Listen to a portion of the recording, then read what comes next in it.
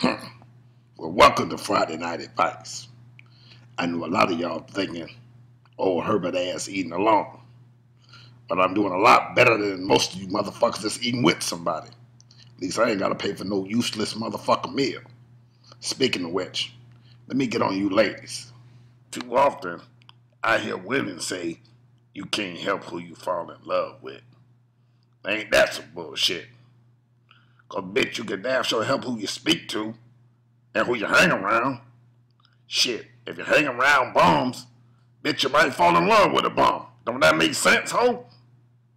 And if you are currently in a relationship with a bad doing ass nigga, and you're tired of your lights being off, you're tired of the water being off, you're tired of catching the bus, you just gotta tell yourself, nigga, love ain't enough. I got to go. If you don't, the shit don't get real for you real quick. Just a tip. Any woman that's doing bad is a fool.